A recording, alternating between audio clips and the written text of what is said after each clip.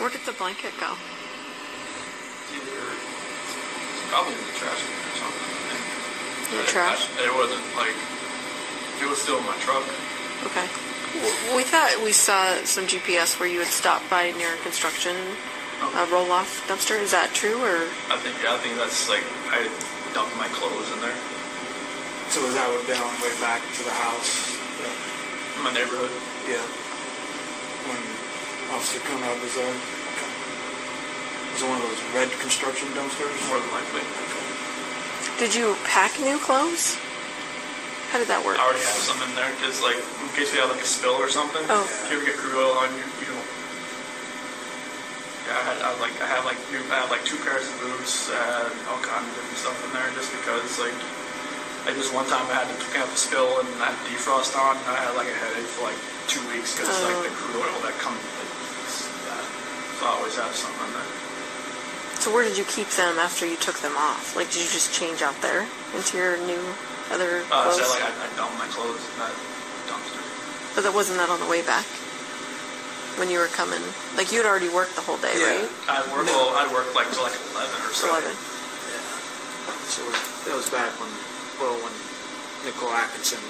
Yeah, when she was at my house, hit the doorbell, that's when I knew someone at the house. Okay, guys. I'm wondering why he needed to change his clothes. What was the purpose of that? Would he have oil on them? I mean, just from opening the lids and dropping them down in? I mean, what was the purpose?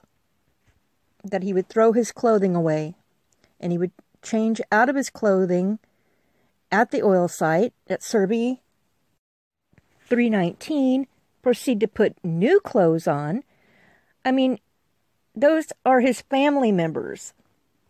Their fiber or DNA would be on his clothing just from him being around them and him living with them on a daily basis. So why is it that he had to change out of his clothes and throw them away?